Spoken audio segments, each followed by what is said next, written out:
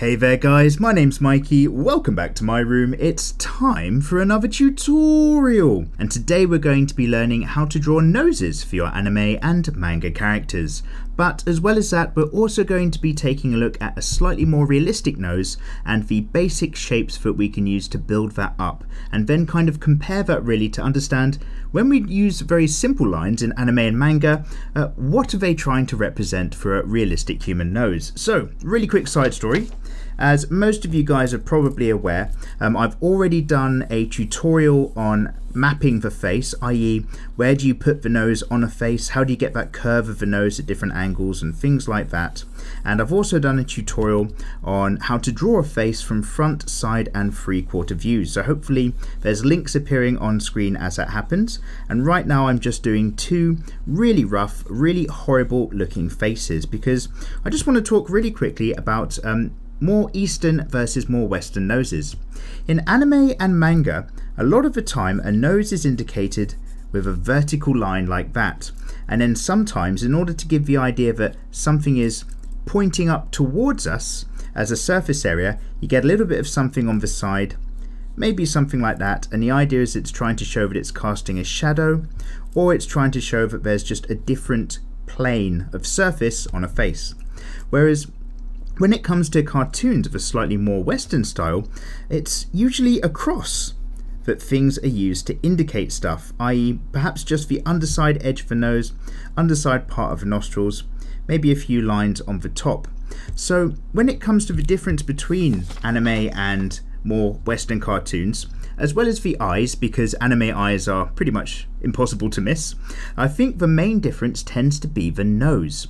And when it comes to the characteristics of somebody in real life, a lot of that comes inside of the nose itself. So that when you want to draw a cartoon version of a person, you can usually get away with it. But if you want to draw an anime version of a real person, sometimes it can be very difficult to make it look like them. And that's because you're simplifying the nose, which removes a lot of the characteristics of the face. But really that's just something that was on my mind that I wanted to talk about. In this particular example today, guys, I'm actually going to start with probably the most complex version and then finish with a very simple anime version. But there is going to be a method to the madness. We need to take a look at the nose and how things are broken down.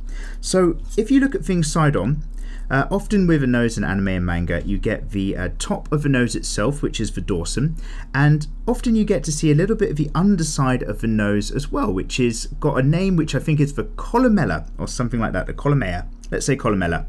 And basically when that thing is pointing towards you, there might be a little bit of shadow or shape or description to the side as well. Now, the nose is a bit more complex than that, but this, let's get that back, this triangular shape is something that you do still want to keep in mind regardless. Now I'm going to go and try to work very large and very dark, just so that hopefully it's going to be very clear, but we're only going to have a few examples today, so this isn't going to be the longest tutorial in the world. If we imagine that you've got your face, I want you to imagine a triangular shape which is going to be the area of the nose. So I might come right down here, like so, for this particular example of a nose. So we'll say that's the dorsum, the top edge. And then I'm going to perhaps have this not straight on towards us, but level towards us. So we'll have maybe the bottom part of the nose here, something like so. But also you get to see the columella, the underside.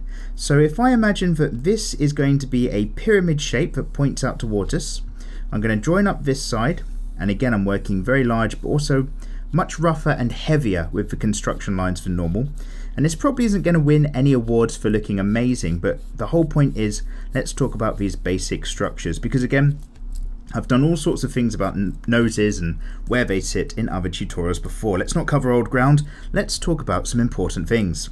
Now the underside of the nose is a very similar setup, but just much more compacted underneath. So I'm going to mirror my way back to about here, excuse me, and then join that up on this side here and this side here as well. And then before we turn this into a nose, because you can kind of get a feel for the basic shape that we're trying to describe, let's have another one at a slightly different angle. We're going to go lower in. So for a lower angle nose, I'm going to imagine that we're going to be looking over here. Let's go something like this. And then we're going to perhaps see it more from the underside. So this point, so to speak, is going to come up here,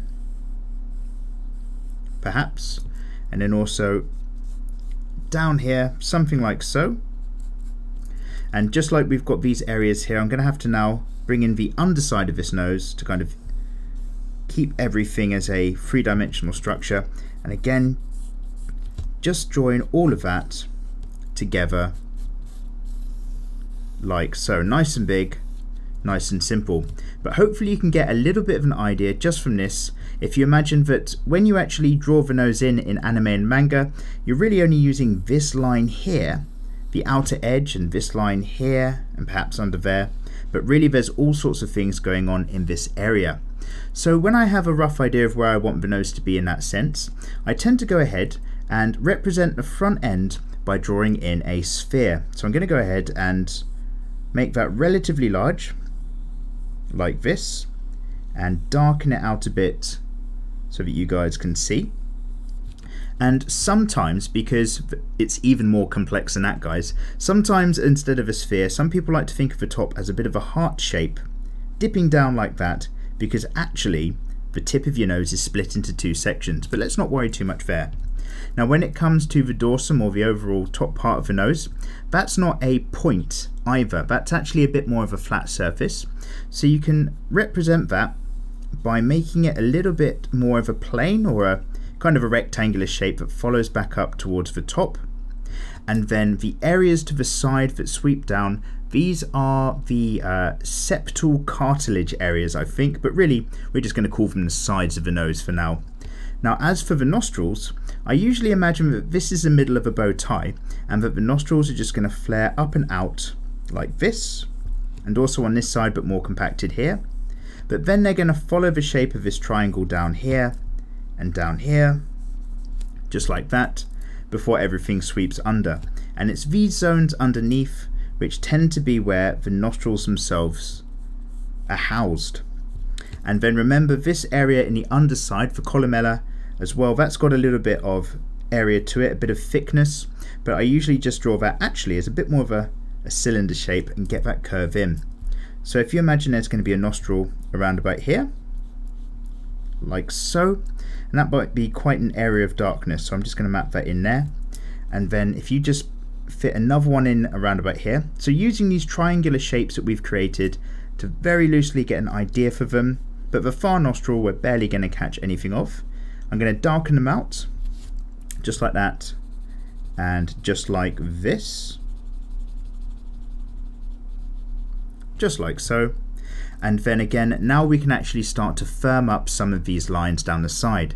Now the top part of the nose might actually be sweeping off and out to kind of become part of the brow line somewhere up there, and I'm going to come back to that as well in just a moment. So I'm going to put a little bit of shade in here to indicate that's going over to sort of the eye zone in general.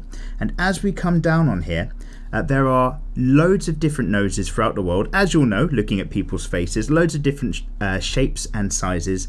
This is just a general example, but that triangle, although it might come in many different forms and shapes, is still going to apply as a rule regardless of what type of nose you want to draw on a character. So in we go. You might have some really pointy ones, for example, down here, and this plane here does actually bulge ever so slightly towards the middle than it does. It tapers back towards the end. So as I come down here this line, I'm actually going to come out a little bit and allow that line just to thicken up with some weight as I just apply a bit more of a pencil as it sweeps down towards the circle. So just like this. And then over on this side here, we might start to think, okay, I'm going to get the outside edge of this nostril here, and that's probably going to curve in a little bit here. So I'm just going to darken up on this area and this area here, and this part is meeting up but not necessarily joining to the front of the nose, which still describes as a line past there. And then on this side we've got a very similar thing. I'm going to usually not fill in this particular part here or this particular part here when it comes to actually drawing the nose. They're more of our guiding lines, but I am still going to get this edge around about here, coming up and in. Just take the edge off of all of the corners really, sweep up, back and in like so, and then it's a case of the underside here being a much darker line, just to show that this is the most prominent area that's kind of sticking out on things. And that's the line that kind of goes around the tip of the nose. You'll notice I'm following the circle here more than this final point before it all meets back up here. So hopefully that looks relatively clear. It is a very, very simple example, I appreciate, but we're just doing today, but very important to understand what's going on in this design. And when it comes to anime and manga noses, again, let's go back to this guy. And you just see a character and you just draw a nose which is like that, and maybe you get a little bit of that. Understand that what's going on here is really it's a part of this flatter edge, maybe the far edge before the rest of the septum on this side slopes away at a very shallow angle. You can imagine all of this side might be in shadow on your character because of that. And then this part here, this hooking back in, all of that is the columella, the underside of the nose as it comes back into the face. But let's just get back to this really quickly. What you can do with your nostrils as well, depending on how much you do or don't like to put in, are little bits of shading areas just over these zones to kind of indicate that things are going in different directions. There's different planes of surface. But I think for this particular example, less is more, although when it comes to highlighting areas on the nose, worth really quickly mentioning, if you're imagining a circle at the front of the nose here, then the area closest to you as a viewer might be where you've got your spot of highlight. So that's where I'd put a bit of white, for example, or a very bright light. And then over the top, it's not going to be on the center that I'd have a white highlight, but really this particular corner, this part of the dorsum of the nose, which is nearest to us, this might be where I'd get a little bit of light as well. So again, I do recommend look at lots of noses in real life, in cartoons and illustration, but when it's a very simplified nose like anime and manga, what is it actually trying to show you? So that's our basic nose. Let's look again from the underside and see if this kind of construction is going to work at a slightly more difficult angle. So again, I'm going to pop back up here and I'm going to imagine our circle sits right at the front, and again that needs to be relatively generous. So let's get this guy coming in like so. I'm just going to push the paper back up here towards the middle and get that in around about here. And then if this is going to be the front area and this is our underside, I'm going to allow this underside part to sweep back here. Again, it is thick, so I'm just going to join that up here. And then of course we've got the bridge of the nose here, but remember, actually there's a little bit of a, maybe not perfectly, but a roughly flat surface going down on this side as well. And then again the nostrils. Now because of our angle here, I'm going to come a little bit lower down on this circle before I make our way back, and this time obviously I was coming up, but because our angle is a bit lower, this might just appear a little bit as a flatter line, or more level at least, before it sweeps out like so into this shape, using our kind of pyramid structure as a guide. And then down on this side, all we're really seeing is the underside as that sweeps down here. But again, because I've got these zones, I kind of loosely know where these nostrils are going to be. I can imagine one is probably going to be up here like so, and then like this, obviously all part of this shape here, and depending on kind of how far up there you're looking is going to indicate how dark you're going to make things. Let's just do something like this for the moment. And then up on this side, this is going to be obviously part of the nostril here, and I'm going to understand that as a shape that might sweep out a little bit on that side as well, for a little bit of shadow here. In fact, I might just go ahead and make that all a little bit darker.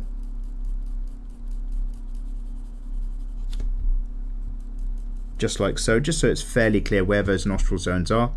And again, much like round here, I'm going to start to firm up this particular part of the line, sweeping in, back in towards here, also like we have here, and up there. And with this part of the nose, you might find that you're going to end up shading this part around about here to help describe this shape. So I'm just going to put a little bit of tone on there for you guys.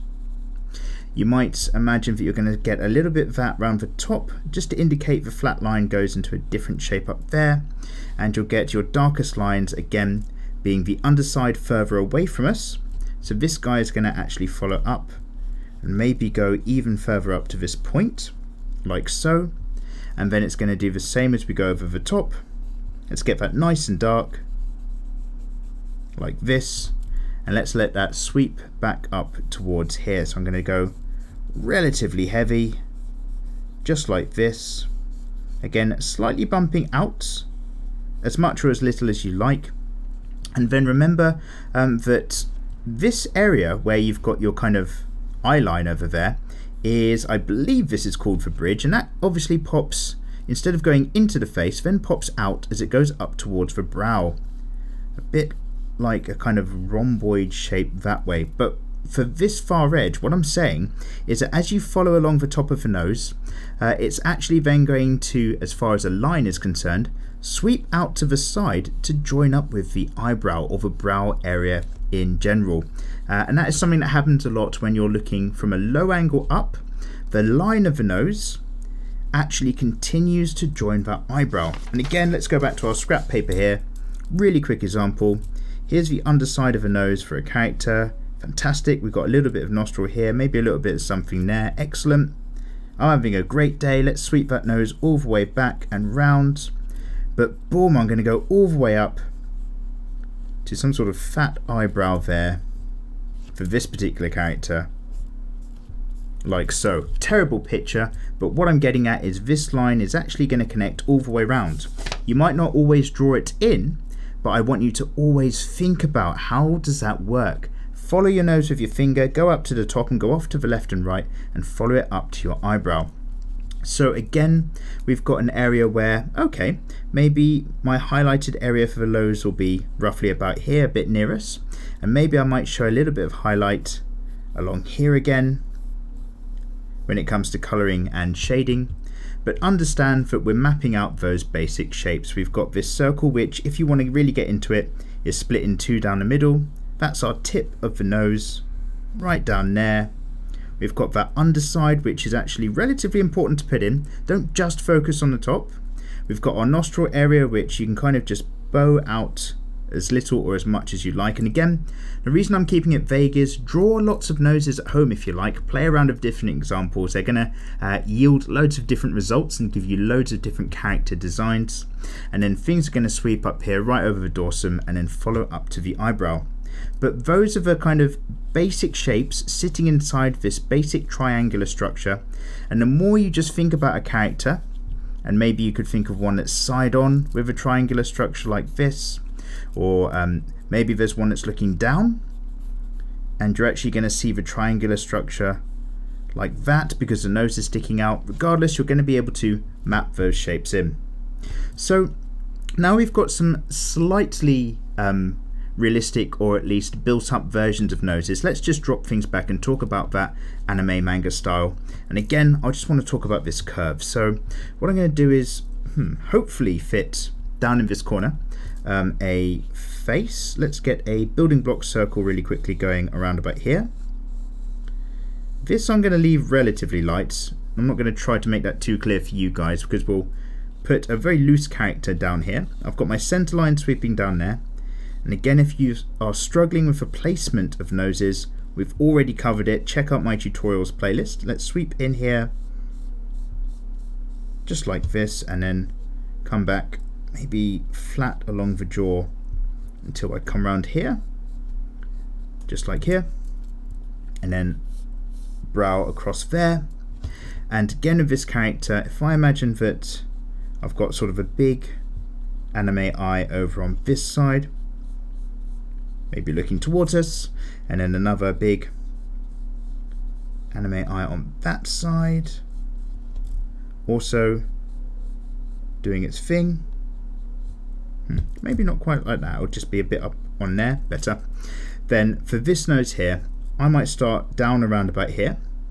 I might have the underside that just pops out there with a bit of a bump, and then the top, very gentle for a female face, as instead of a very pronounced one for a male face.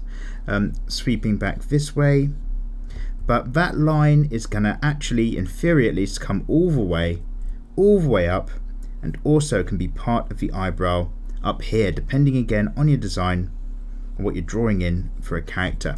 And then of course I can have the other eyebrow,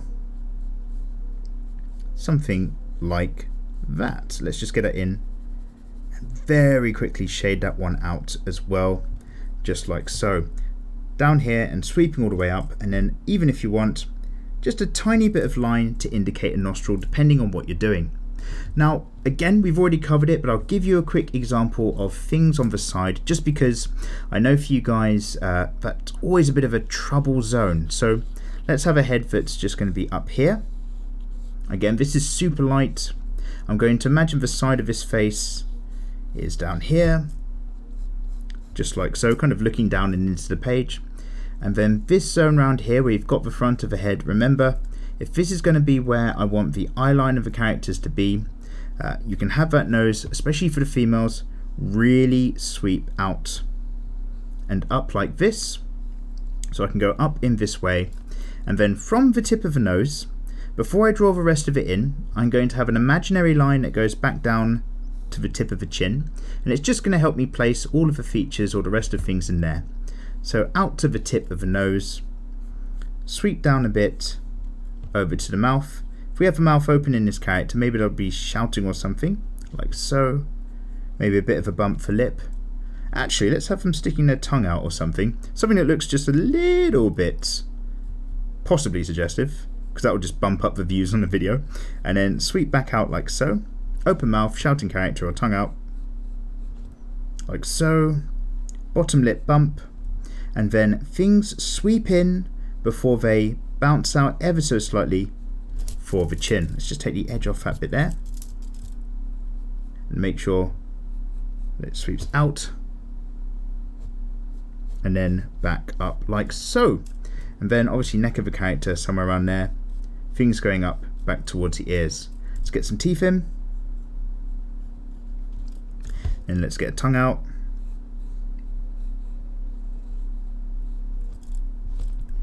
And just the other side edge of things on the mouth as well, which will make nice and dark. And the eyes, of course, as well, not that you need to be told here, a little bit further back, not right on the edge, set further back, something like that. We're going to sit up there, and then the rest of the forehead line comes off of there. So again, in, sweeping out, up to the tip, sweeping back in, and the slightly more complex shapes of the mouth, but again, we've already been there. So guys, think about this when you're drawing your noses. Even if it's just these basic lines, do understand what they're trying to show you.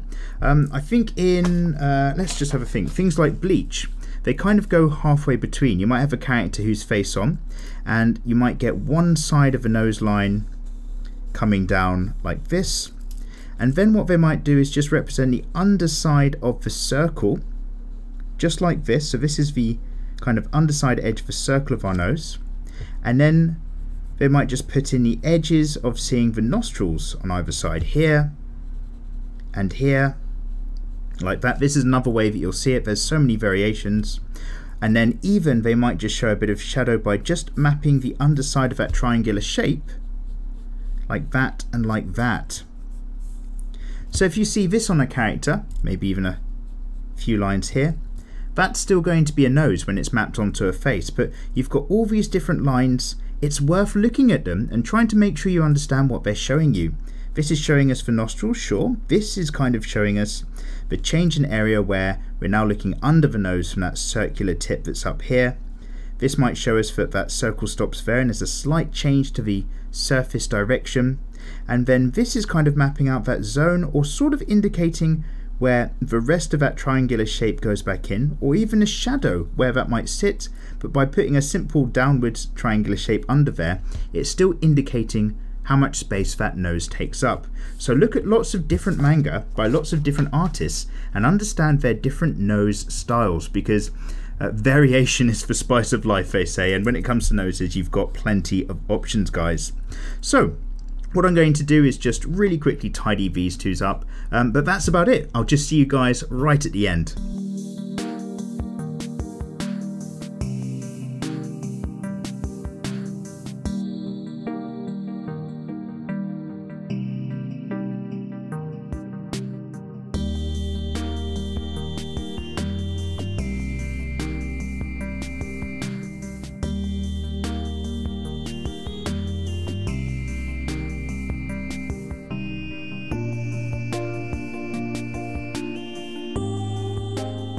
Okay guys, and welcome back. So yeah, I just wanted to put a little bit of a character onto this as usual here and here. Obviously the main focus is only really this zone here of that nose. Following that curve right up to the brow is going to be a bit of a game changer, and again understanding that because this is sticking out, maybe one side of this is going to be in a bit more shadow than the other, and also the fact that really, although we might only show this line here and this line here, so coming straight down over the top and then perhaps underneath, or maybe a little bit of nostril line just there and there, really they're describing all sorts of shape and form that's going on here.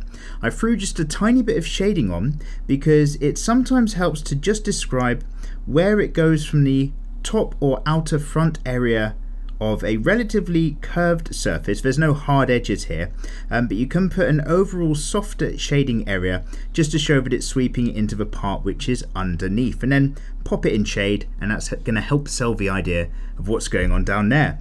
So guys, as ever, I really hope you found this how to draw noses tutorial helpful. Again, I wanted to focus on the form of the nose more than just loads of different examples because we've done that before on how to map the face, and I think it's really important to understand what's going on with these shapes really more than anything before you start using them willy-nilly with your own characters. So as ever guys, I hope you like this one. It is of course a free tutorial on YouTube because I love to draw and I don't want to hold anything back from you guys. If you want to draw as well, it's close to my heart. But as ever, the only reason I'm able to make these are thanks to the patrons on Patreon. And remember, for as little as $1, you can get copies of all of the worksheets, and as it goes up, there's art rewards, other variations, all sorts of things as a thank you back to you.